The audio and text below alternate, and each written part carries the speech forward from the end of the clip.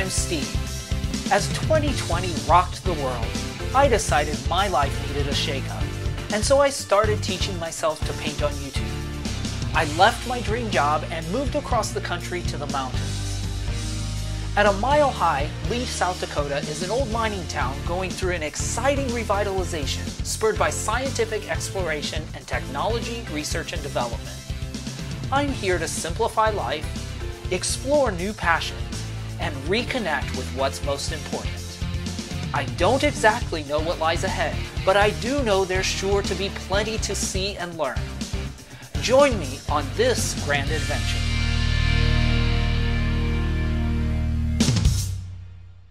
So I tried something crazy that I've never done before this morning. At the end of my shower, I decided to try to take a cold shower, so I turned all the hot water off. Lasted about maybe 15, possibly 30 seconds. That's as long as I could stand it. But today I have a lot to get done. Have some work. I need to order a pass for the local trail, so I'll do that online. Not exciting, but gonna get some work done, and then tonight gonna be live streaming paintings. So we'll have to choose some reference photos for that live stream as well.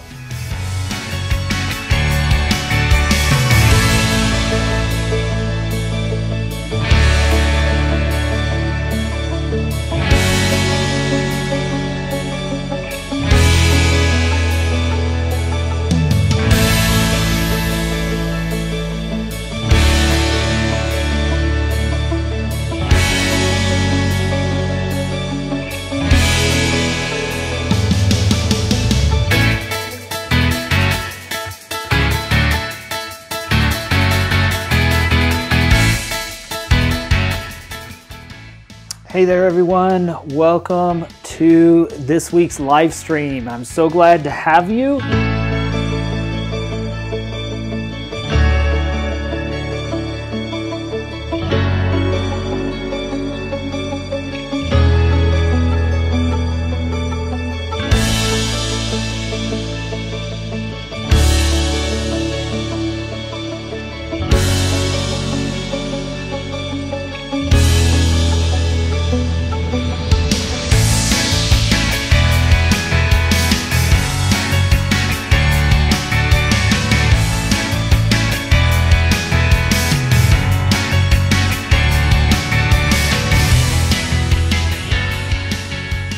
All right, you can kind of see what's going on here.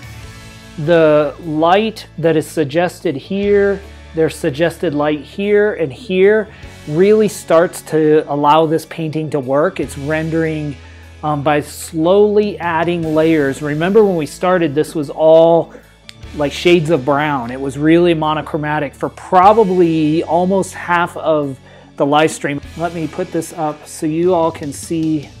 Let me take my palette off so you all can start to see. Whoops, where am I? There we go. That's where we are right now.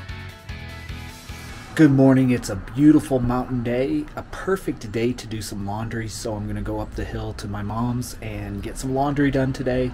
Also get some work done as well. But first, iced matcha.